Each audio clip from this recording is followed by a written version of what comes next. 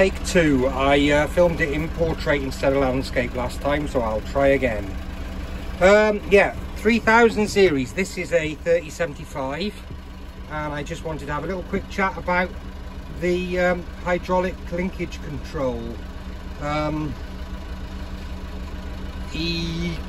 ELC Electronic Linkage Control is what it's highlighted up in the actual Massey manuals.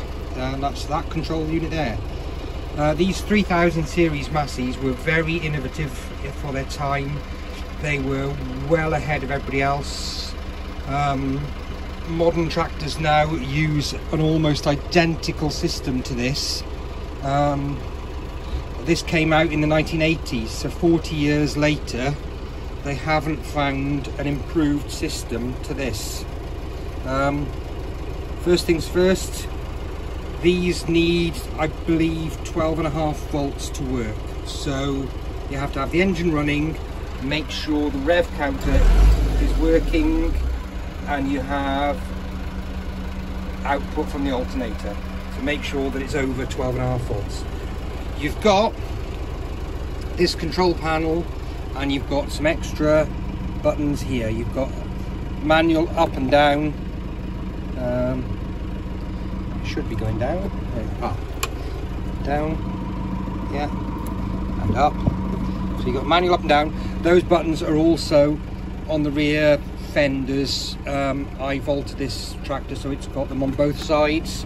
As standard, they only come on the one side, but I vaulted it to have it too. So you've got, this is a later, this is 1994 version. The 1980s version was a Mark 1 and this is a Mark 2.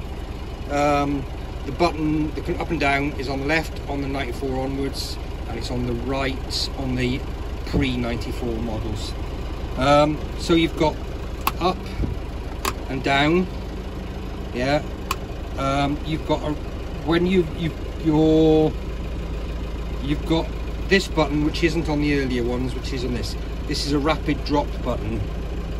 If I go to down and I set this up, if you look, watch, I've got two little lights to go up and down. If I press the button, it drops, yeah, and it will drop rapidly. While I'm holding the button, it will go to the minimum, and then it's going to go back up to where I've set this lever. So you've got up and down, you've got a rapid drop button, you've got maximum height control. If you've got an implement that might hit the cab when it's lifted too high, you can set the height to how high you lift it to. Or if you've got a PTO operated implement, and if you lift it too high, it'll damage the PTO shaft, you can set your maximum height so that when you go up, it only goes to where you set it on the height. You've got a speed of response. I think, in my opinion, this is more to do with when you're ploughing and it's draft control response, but it alters how fast it alters from up and down to keep at the constant height that you've set on your control. You've got a speed of drop, but the speed of drop, when you turn it all the way to the bottom, to the far end, it actually locks it and switches it off. But so if I go down, see, nothing happens on the controls and nothing's happening out there. If I turn that down to a relatively slow speed, it's dropping and the link arms are going down. Yeah. If I go up, if I go down and I turn it right to maximum, it drops a lot slower, and I slow it right down, it's almost not moving. If I go down to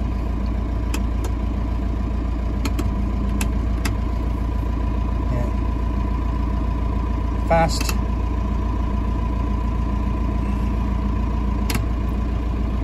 and slowly increase the drop rate, and you'll see it slowly goes faster. So that's those buttons across the top. Then you've got this large knob. When it's in the down position, this controls the height that the minimum is set to. You could even have it almost at full height, and it will lift the link arms to full height, but it's on the down setting, and it's this knob that's now setting the height. So if I turn it down, it's so usually If you're grading some soil, you can set the height that you're grading at. If you're ploughing, you can set the plough to go in a certain depth on this knob that you've set it to plough to that depth. So at that button, that button, that button. So if I set it at, say, that depth for ploughing, when you come to the end of the field, you've lifted your plough, you've gone back, you've dropped it back in. Yeah, you have this button then so you can do rapid drop, and it keeps dropping it deeper than what you've set, which is sometimes handy to get the plough to sink in the ground deep quickly when you're starting your ploughing. Of course, as soon as you let go of the button, it goes back to what you've set this one to when that's on minimum. This is a picture of a fertiliser spreader and a picture of a plough, in my opinion. When you're using spreading fertiliser, you'd be on position control, and when you're on ploughing, you're on draft control. Massey were the ones who invented this draft control system. I think back in the days of an early Massey 35. I'm not sure. I don't think the grey Fergies had draft control, but the 35 certainly did. It was a very innovative system in its time that altered the lifting force on the link arms relative to how hard you were pulling. So if the pulling force got harder, it lifted the link arms a little bit, which gave the wheels grip and found a softer bit and easier pulling.